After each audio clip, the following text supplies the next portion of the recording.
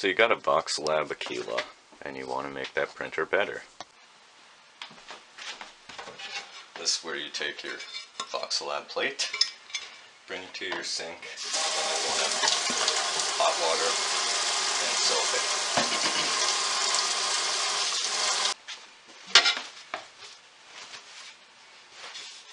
Okay, back here at the printer, I use Windex with isopropyl mixed in.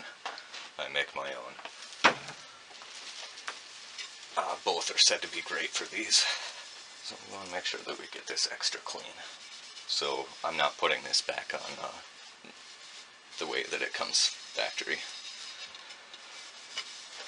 I don't know if you can see this, but the standard size is a little bit of grit. I've been printing on that. For circular objects, it is coming out great. For other things, I'm getting a lot of bed warping and non-sticking. So I've read in forums that a lot of people print on the glass side, excuse me, and that is much better. Okay, we're mounting the bed. You will want to invest in extra clips. I see a lot of people just use the regular office hook clips. I bought these instead. They're a little smaller, makes it easier. If you can see the bed clips, I should have recorded putting them on, but it was hard to even see with me in the way. Anyways, I added 6 bed clips, so they're on every corner of that now. In the middles,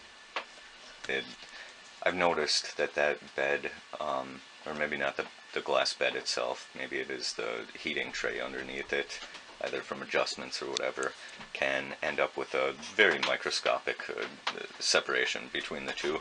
So you can actually, if you take a flashlight and shine behind, you can sometimes see light shining through. I wanted to cure all of that and have a flat surface.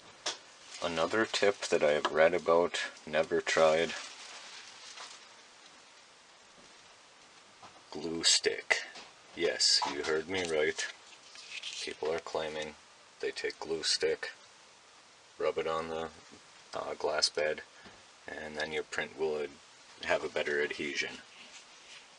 I actually don't have experience in that, and I don't plan to put glue on my bed, but I'm including this because I've read that it works.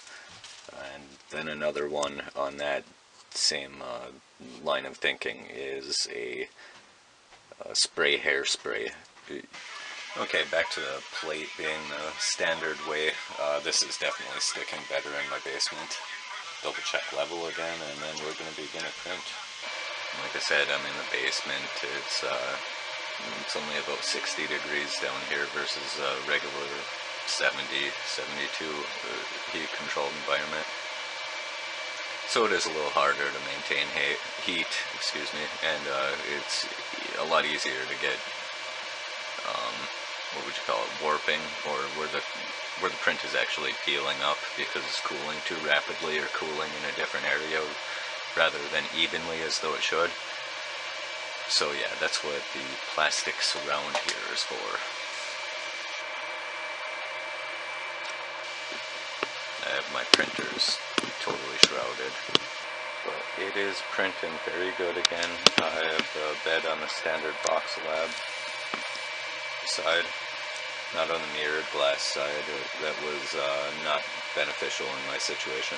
Maybe if you were in a warmer area it might work, but yeah, I'm seeing good bed adhesion. I have to set the bed temp at 80 or 85 Celsius to hold bed adhesion, and I had to stick with the Voxelab side up. And about 210, 215 C at the nozzle temp. I have to turn the fan down, at least for the first layer or two.